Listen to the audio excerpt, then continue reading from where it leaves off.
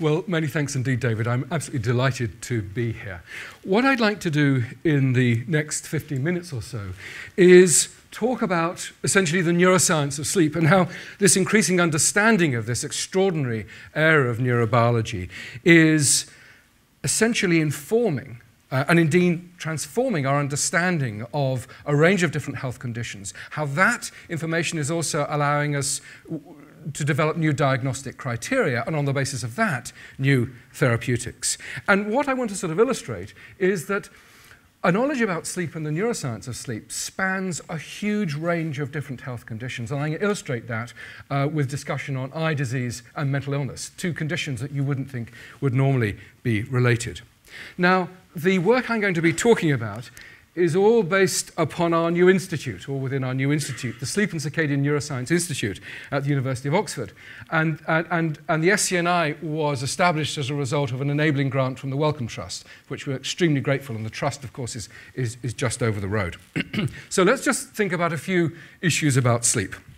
And the first point I'd like to make is that about 36% of our lives will be spent asleep. Now, it's worth pondering that when we celebrate our happy 60th wedding anniversary, 21 and a half of those years will have actually been spent asleep, which actually means that it's not 60 years, but in fact 38.5 years. Now, the point I'm trying to make is that in terms of the time spent, sleep is the single most important behavior we experience, not simply in marriage, of course, but also in our everyday activities. Now, let's move on to the brain. And the other sort of point I'd like to make is that we are inactive during sleep. But what that does emphatically not mean is that the body is shut down. In fact, a huge number of different processes are going on during sleep. In the brain itself, critical information processing is going on. If you want to come up with innovative solutions to complex problems, sleep has been shown to enormously enhance your capacity to do that. Memory consolidation. But then the brain is further regulating toxin clearance from the rest of the body, coordinating tissue repair, rebuilding of metabolic pathways, and indeed energy replacement. So a hell of a lot is going on. And as a result, you might expect that sleep doesn't arise from a single structure within the brain, but rather is a network property. Sleep draws from essentially all of the neurotransmitter systems within the brain and many, many of its neural networks. So sleep is complicated, but it's further complicated by a set of external drivers and modulators. So all of that network that I was just talking about is regulated in us, to some extent, by our social timing. So many of us were driven out of bed this morning by an alarm clock. That essentially forces a sleep-wake behavior upon us. And of course, the quality of sleep that we got will affect our ability to function during the day. Perhaps the intuitive part of sleep, the sleep pressure. The longer we've been awake, the greater the sleep pressure, and that's been associated with the buildup of substances like adenosine within the brain. As we sleep, that pressure is dissipated and we feel more alive and more awake. A critical driver, my favorite bit, is the body clock, the circadian network, which is essentially talking to all of those various structures and neurotransmitter systems and saying now is the appropriate time to be awake and now is the appropriate time to be asleep. But this clock is of absolutely no use whatsoever unless internal time, the internal day, is set to the external world. And for that, the light-dark cycle, the dawn-dusk cycle, is detected by the eye, which sets the internal clock to the external world. So all of these systems are perfectly aligned. And the eye is doing yet one more thing. It's projecting to many of those neural networks and increasing alertness. So when we turn the lights up and you feel more alert, it's as a result of pathways from the eye to these specific structures within the brain. The point I want to make early on is that we've seen huge complexity, all of those different neural networks and all those modulators and drivers. And this makes sleep extremely vulnerable to disruption.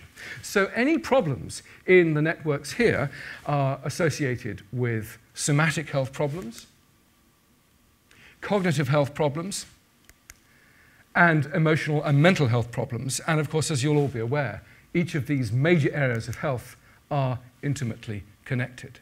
So let's burrow in a little bit on what I mean by some of these health issues. In terms of somatic health, we see with sleep disruption immune suppression, which predisposes to a high risk of cancer and infection, cardiovascular disease and metabolic abnormalities as a result of diabetes too. And many of these problems have been associated with a sustained activation of the stress axis during sleep deprivation. What about cognitive health? Here we have, with relatively short sleep disruption, memory impairment, our ability to come up with creative solutions to complex problems, hugely changed by a failure to sleep. Our attention, our ability to simply focus, hugely affected by sleep deprivation, and indeed microsleeps, this uncontrollable desire to fall asleep, and of course is a major problem in the trucking industry, for example. And then if we think about our emotional and mental health issues, mood instability, anxiety. But also, if you are sleep deprived and prone to emotional and mental health issues, there's a tendency to seek out stimulants to activate the waking day, and then stimulant sedatives to reverse those effects. So the use, for example, of excessive caffeine and then alcohol as a sedative at night. And of course, that's all associated with impulsivity. So the second point I wanted to make is that sleep disruption is so much more than the inconvenience of being unable to sleep at the desired time. It's a global health disruptor. Okay, let's now move from that framework that I hope I've provided a way of thinking about sleep and some of the health issues to some specific examples where the neuroscience of sleep has really informed clinical practice and new diagnostics. And the first I want to talk about is the eye, this connection from the eye to the clock. If you have no eyes, then your ability to regulate the clock is gone completely. Essentially, you've lost it. So you or I, with no eyes, or indeed if we went into a completely darkened environment, our body clock would still tick, but we get up later and later and later and later each day. And we were fascinated, actually some 20 years ago, about the way that the eye can detect that dawn-dusk cycle and then send these signals into the master clock within the brain. And here we have a classic sort of cartoon of the retina. Here we have the rods and cones, our visual cells, providing sort of our sense of space. And then we have the inner retina, which does the initial stage of visual processing before a decision is made and the ganglion cells fire and their axons form the optic nerve and go off into the brain. Now, to cut a long story short, what we discovered, first of all in mice and then in humans, is that you can lose all of those visual cells. You can be visually blind. You can lose vision completely, and yet you can still lock on your body clock to the external light-dark cycle. And that told us that there had to be some sort of other receptor, light-detecting system within the eye, and we now know that a small number of those ganglion cells are directly light-sensitive, using a blue-sensitive molecule called melanopsin, detects the dawn-dusk cycle, and allows internal time to be set to the external world. Now, the discovery that you can be visually blind but not clock blind is having major clinical importance, and a new area of diagnostics within ophthalmology. Let me illustrate. So, for example, there are multiple eye diseases that result in the loss of vision, but leave those photosensitive ganglion cells intact.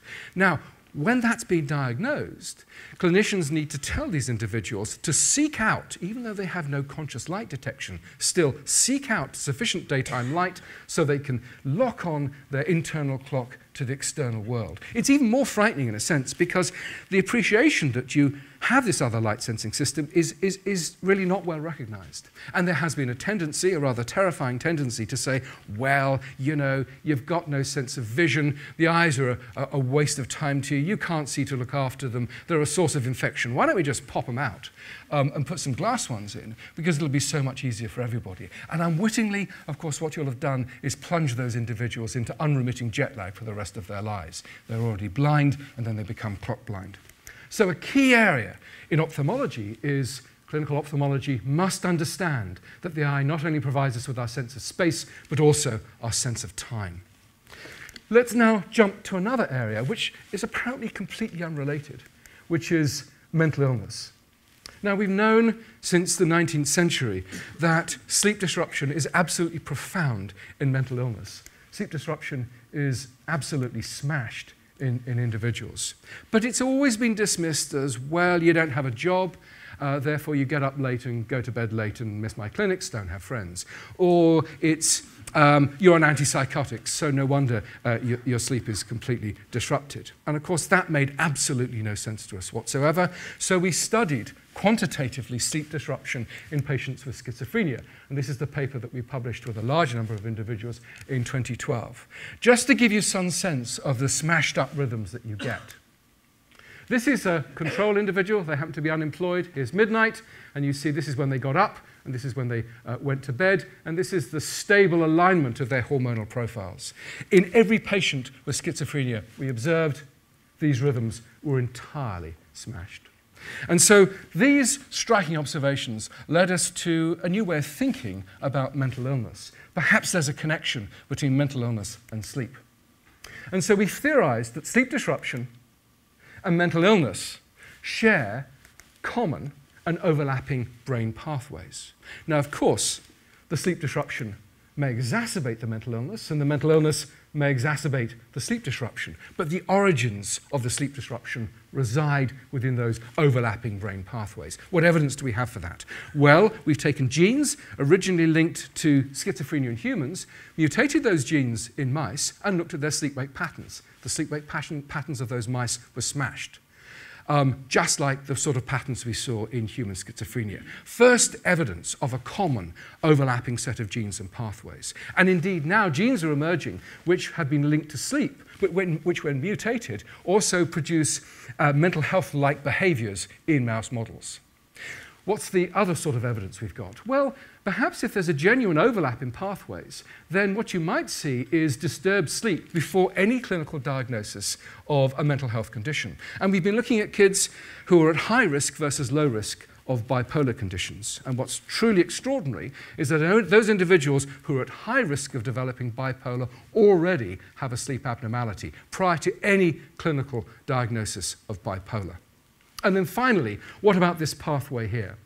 Could we stabilize sleep and have a positive impact upon mental illness? And my colleague Dan Freeman has been able to partially stabilize sleep in a group of patients with schizophrenia and reduce levels of paranoia by about 50%.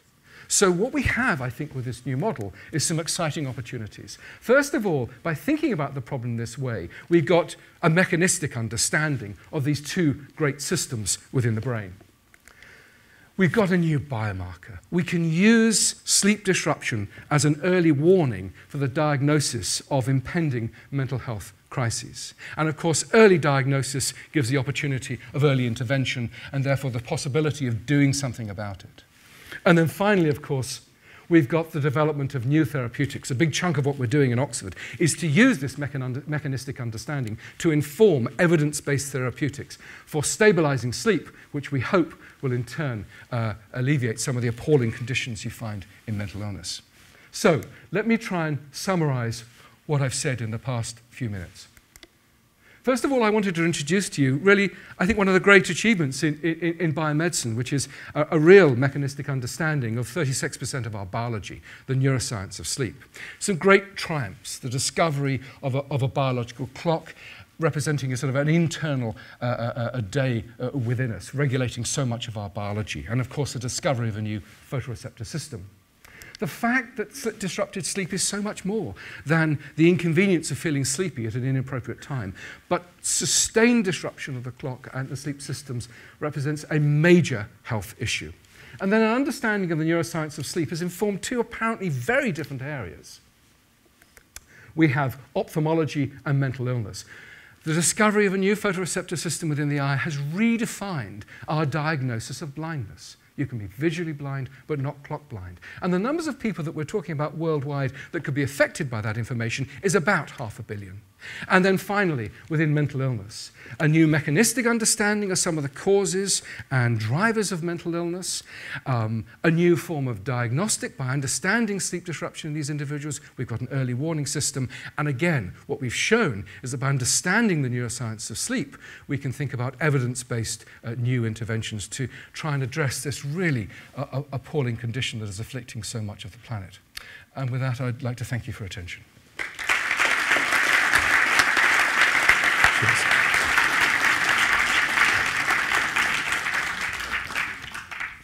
That's kind of sobering to a guy who flew the overnight from Boston to London on Friday morning and then to Stockholm to a startup event on Saturday.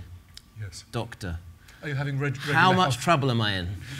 Well, long term, you will increase your chance of a whole range of health problems. And so what you need to make sure is that your insurance company insists that you have a higher frequency of health checks and that you start to pay attention to some of your behaviors. You will be more prone to impulsivity. So when you're making those important business decisions after those sort of transatlantic crosses, just reflect. Ask some of your colleagues, is this really a smart decision? Or am I doing something really foolish and stupid here? I think they have some evidence that well, trouble's already started. But it's a serious question, because many people in the room yeah. do live these fairly fast lifestyles, travel across time zones. Yeah, I think that's the point. We're not going to put the 24/7 genie back in its bottle. But knowing that you are more susceptible to making stupid mistakes, you need to reflect. Knowing that you are going to be prone, for example, to diabetes too, you need higher frequency health checks. And I think, with our night shift workforce, I mean, 20% of the working population, what do we provide for them? Essentially nothing. We know our capacity to process food in the middle of the night shift is impaired. What do we provide them with? High glucose, high-fat diets, which is about the worst possible thing. So we can be intelligent. We can use this information to get sort of ways to mitigate some of the problems that we know are going to hit you. But you're not going to, as I say, put it back in its bottle. Is there a number of hours we should be getting? It very much depends upon the individual. What you need to do is listen to your own biology. If you need an alarm clock to shake you out of bed in the morning, if it takes you a long time to wake up, if you're fueling the day with caffeine, and then, dare I say, alcohol at night to sedate you, if you're making silly, impulsive mistakes, and if you're aggressive and unpleasant, then... Let's not get personal, Russell. These may be some of the things that you look for. Thank you, Russell Foster. Great pleasure.